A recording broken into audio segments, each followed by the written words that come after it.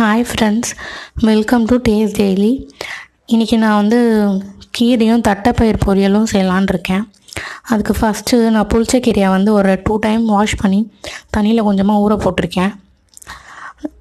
அதுக்கப்புறம் நான் நைட்டே ஊற வச்ச தட்டைப்பயிரை ஒரு பாத்திரத்தில் கொஞ்சமாக தண்ணி விட்டு சால்ட் போட்டு வேக வைக்கிறேன். ரொம்ப குழஞ்சி வேகணும்னு அவசியம் இல்லை, நெத்தாவே எடுத்துக்கலாம். இது ஓரளவுக்கு வெந்துடுச்சு தட்டைப்பயிறு. இது நம்ம எடுத்து வச்சுக்கலாம். அதுக்கப்புறமா ஒரு கடாய் வச்சுக்கிறேன். கடாயில் கொஞ்சமாக எண்ணெய் விடுறேன். எண்ணெய் நல்லா காயட்டும். எண்ணெய் காஞ்சதும் நம்ம கழுவி எடுத்து வச்சுருக்க புளிச்சக்கீரை சேர்த்துக்கலாம். நான் எடுத்துருக்கிறது சிகப்பு புளிச்சக்கீரை. இது ரொம்ப புளிப்பாக இருக்கும். இதை போட்டு நல்லா வதக்கலாம். இது நல்லா வதங்கி இதில் பாதி ஆயிரும், அந்த அளவுக்கு வதக்கணும் நல்லா.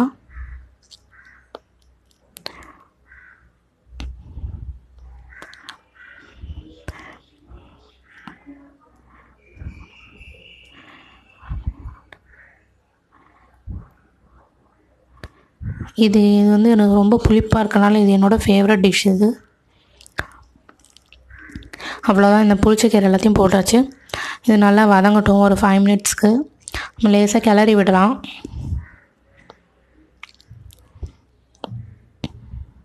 இதை நம்ம பாயில் பண்ணியும் பண்ணலாம். நான் எண்ணெயில் வதக்கி செய்கிறேன், ஸோ தட் இன்னும் டேஸ்ட் நல்லாயிருக்கும்ன்ட்டு.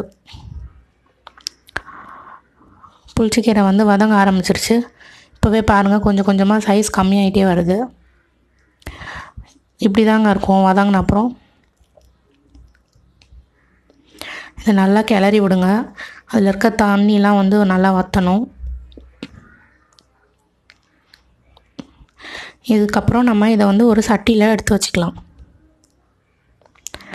நான் வெறும் கடாயில் கொஞ்சமாக சீரகமும் வெந்தயமும் வறுத்து எடுத்து வச்சுக்கிறேன். சீரகம் ஆல்ரெடி வறுத்துட்டேன். இப்போ வெந்தயம் போட்டு நல்லா வறுக்கிறேன். சீரகம் வெந்தயம் ஃப்ளேவர் சூப்பராக இருக்கும் இந்த கீரைக்கு. அதுக்கப்புறமா ஒரு கடாயை வச்சு அதுக்கு காஞ்ச மிளகா, பூண்டு, இந்த வறுத்து எடுத்த சீரகம் வெந்தயம் எடுத்து வச்சுருக்கேன். எண்ணெய் காயட்டும். நான் ஒரு 2 காஞ்ச மிளகா போட்டுக்கிறேன். காஞ்ச மிளகா லைட்டாக வதங்கின அப்புறம்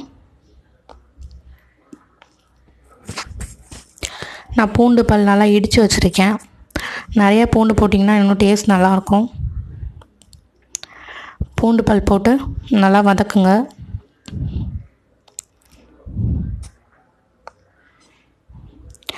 சீரக வெந்தயம் நீங்கள் பவுட்ரு பண்ணி அப்படியே கீரையில் ஆட் பண்ணாலும் ஓகே, நான் இந்த ஸ்டேஜில் இதில் ஆட் பண்ணாலும் ஓகே. ஆனால் நல்லா அதை பவுட்ரு ஆகிற வரைக்கும் நல்லா கிரைண்ட் பண்ணணும். வறுத்து வச்ச சீரக வெந்தயம் எல்லாத்தையும் போட்டு நல்லா வதக்குங்க.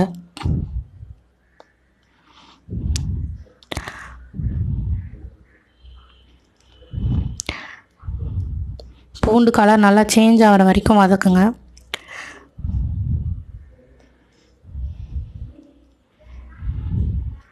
இப்போ எல்லாமே நல்லா ஓரளவுக்கு வதங்கி வந்துடுச்சு. பூண்டு கலர் சேஞ்ச் ஆகிடுச்சு. இப்போ நம்ம இந்த ஸ்டேஜில் நம்ம இது எல்லாத்தையும் சட்டியில் ட்ரான்ஸ்ஃபர் பண்ணிக்கலாம்.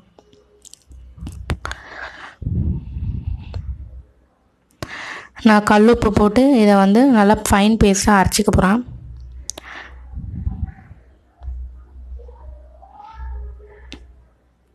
இப்படி தான் இருக்கும். இதை எல்லாத்தையும் உப்பு போட்டு நல்லா கடைஞ்சிக்கோங்க. அப்புறமா நம்ம தாளித்து விடணும். அதுக்குள்ளே நம்ம தட்டைப்பயிர் பொரியல் பார்த்துக்கலாம். நான் ஒரு கடாயில் கொஞ்சமாக எண்ணெய் விட்டுருக்கேன்.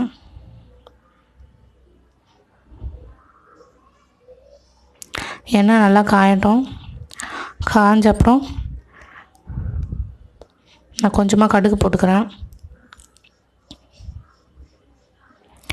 கடுகு நல்லா பொரியட்டும். கடுகு பொரியும் போது நம்ம கிள்ளி வச்சுருக்க காஞ்ச மிளகா ஆட் பண்ணிக்கலாம்.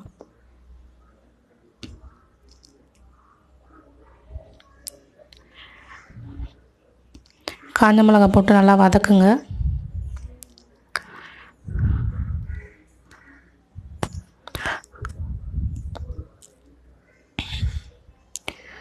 அதுக்கப்புறமா தட்டி வச்சுருக்க பூண்டு.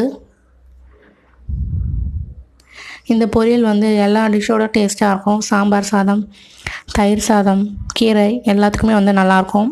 நீங்கள் இதை ஒரு வாட்டி ட்ரை பண்ணி பாருங்கள். பொடி பொடியாக அரிஞ்சு வச்சுருக்க வெங்காயம் சேர்க்குறேன். வெங்காயம் போட்டு நல்லா வதக்குங்க.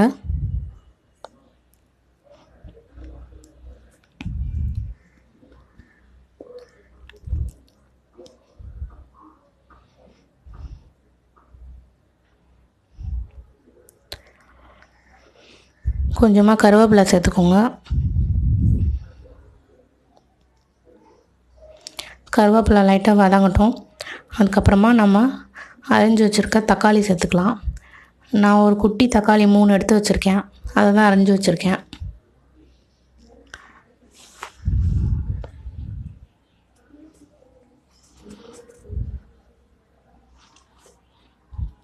எல்லாம் நல்லா வதங்கிருச்சு. நம்ம குட்டி குட்டியாக அரிஞ்சு வச்சுருக்க தக்காளி ஆட் பண்ணிக்கலாம். தக்காளி வந்து நம்ம கொஞ்சமாக பிழிஞ்ச மாதிரி போட்டால் சீக்கிரமாக வெந்து வரும். அதனால் நம்ம வந்து லைட்டாக பிழிஞ்சு போட்டுக்கலாம்.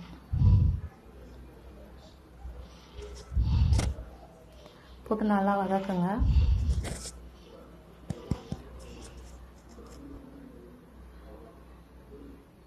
இப்போ வந்து வெங்காயம் தக்காளி ஓரளவுக்கு வதங்கிருச்சு.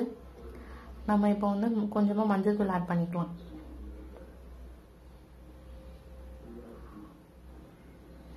இந்த ஸ்டேஜில் நம்ம இப்போ ஆட் பண்ணிக்கலாம். இந்த பொரியல் வந்து எல்லா டிஷ்க்குமே நல்லாயிருக்கும். சாம்பார் சாதம், தயிர் சாதம், அப்புறம் கீரை, இதுக்கு எல்லாத்துக்குமே நல்லாயிருக்கும். நீங்கள் இது வந்து ட்ரை பண்ணி பார்த்துட்டு எப்படி இருந்துச்சுன்னு சொல்லுங்கள். இப்போ ஓரளவுக்கு வெங்காயம் தக்காளி எல்லாம் நல்லா வதங்கிடுச்சு. இப்போ நம்ம கொஞ்சமாக சால்ட் ஆட் பண்ணிக்கலாம்.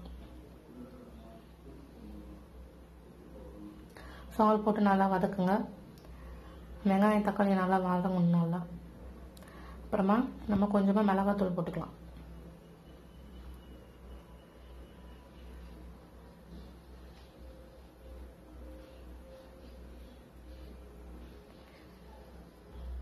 நம்ம பாயில் பண்ணி எடுத்து வச்சுருக்க தட்டைப்பயிறு போட்டால் நல்லா வதக்குங்க.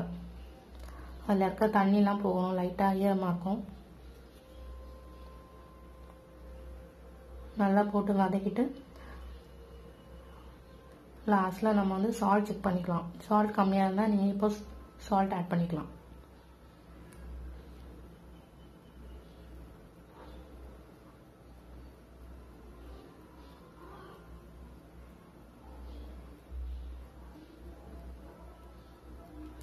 நம்ம தட்டைப்பயிறு வந்து ஆல்மோஸ்ட் ரெடி ஆயிடுச்சு. நம்ம இந்த ஸ்டேஜில் கொத்தமல்லி பொடியாக அரைஞ்சி வச்சுருக்கிறத போட்டு மிக்ஸ் பண்ணிக்கலாம். அவ்வளோதாங்க, நம்ம தட்டைப்பயிறு பொரியல் ரெடி ஆயிடுச்சு. இந்த கீரையோட இது ரொம்ப டேஸ்ட்டாக இருக்கும். ட்ரை பண்ணி பாருங்கள். நம்ம கடைஞ்சி வச்சுருந்த கீரையை தாளித்து எடுத்துக்கலாம். எண்ணெய் காய வைக்கிறேன். அதில் கொஞ்சமாக கடுகு போட்டிருக்கேன். நம்ம நல்லா கீரையை கடைஞ்சி வச்சுருக்கோம்.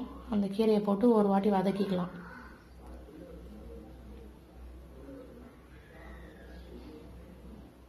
நல்லா எண்ணெய் பிரிஞ்சு வர வரைக்கும் நல்லா வதக்குங்க. இது நீங்கள் ஃப்ரிட்ஜில் வச்சு ஸ்டோர் பண்ணிங்கன்னா ஒரு 1 வீக் கூட வச்சு சாப்பிட்லாம். டக்குன்னு கெட்டு போகாது. ஏன்னா நம்ம வந்து பாயில் பண்ணி செய்யலை, எல்லாமே எண்ணெயில் வதக்கி தான் செய்கிறோம். நான் எல்லாத்துக்குமே நல்லெண்ணெய் தான் யூஸ் பண்ணியிருக்கேன்.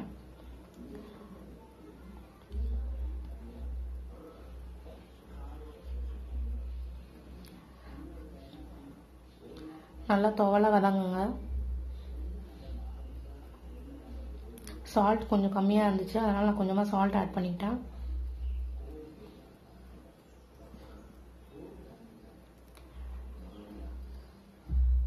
நல்லா எண்ணெய் பிரிஞ்சு வர அவ்வளோதாங்க, நம்ம புளிச்ச கீரை ரெடி ஆயிடுச்சு.